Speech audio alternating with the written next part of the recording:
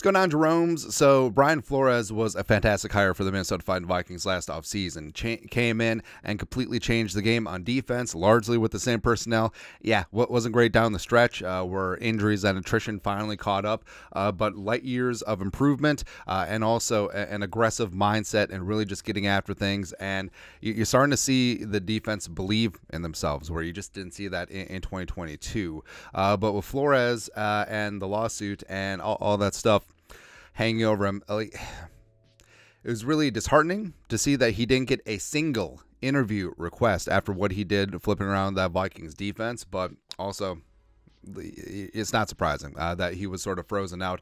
So it could mean that Brian Flores could be the Vikings defense coordinator for a long time, which selfishly, I mean, I'm certainly down with that, man. And reportedly, he's going to be much more involved in the Vikings offseason. So this is from Alec Lewis's great piece about the Vikings. This is in the tidbit section, so it flew underneath the radar. But defense coordinator Brian Flores is spearheading the draft efforts defensively. His opinion mattered last offseason, and this year he's shouldering the vision for the defense's direction. So, I mean, last offseason, it was seen that, hey, maybe Flo is a one and done in this spot.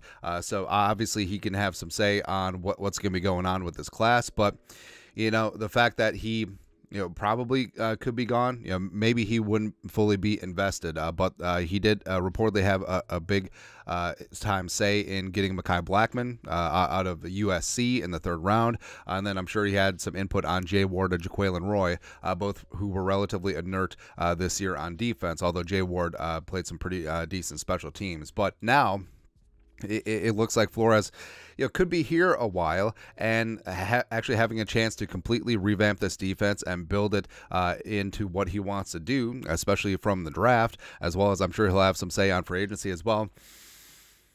We got Flores draft day going on. That's right. Now, yes, of course, Kwesi is the general manager, and the buck stops with him, and the final word is Kwesi's. But I mean, if Brian Flores says, "Hey, I love player A versus player B," I think you should go player A, all that stuff. Plus, I wonder what Flores would say about the 2022 class. Obviously, he wasn't in the building here because he was recently fired from the Dolphins, ended up with the Steelers for a season. But I don't know. Because these guys, a number of these defensive players were on the team. They just didn't get the time of day with Flores in 2023. So Lewis Cine, of course, buried on the depth chart, coming back from that broken leg. We'll see if he can be something in year 3. Booth never got the time of day necessarily. Osma was often injured.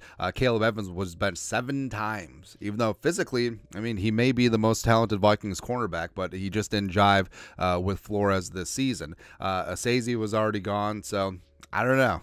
It is super interesting. But, of course, Flores, being able to put his stamp on this defensive draft class, and like I said, I'm sure that he'll have some say in free agency as well. I can't wait.